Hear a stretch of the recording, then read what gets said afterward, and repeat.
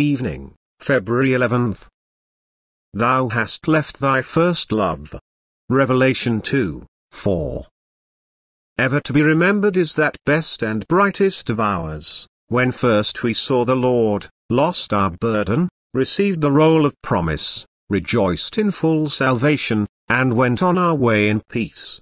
It was springtime in the soul, the winter was past. The mutterings of Sinai's thunders were hushed, the flashings of its lightnings were no more perceived. God was beheld as reconciled, the law threatened no vengeance, justice demanded no punishment. Then the flowers appeared in our heart, hope, love, peace, and patience sprung from the sod, the hyacinth of repentance, the snowdrop of pure holiness, the crocus of golden faith, the daffodil of early love, all decked the garden of the soul.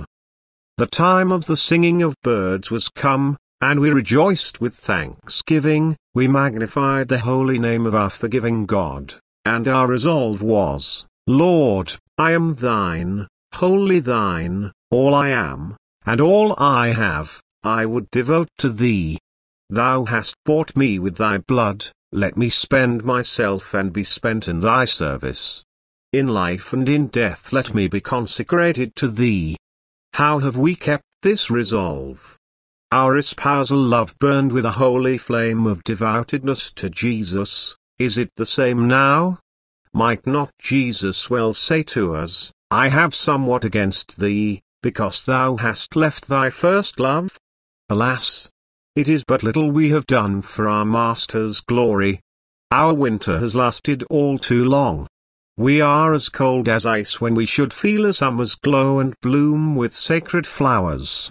We give to God pence when he deserveth pounds, nay, deserveth our heart's blood to be coined in the service of his church and of his truth. But shall we continue thus? O Lord, after thou hast so richly blessed us, shall we be ungrateful and become indifferent to thy good cause and work? O quicken us that we may return to our first love, and do our first works.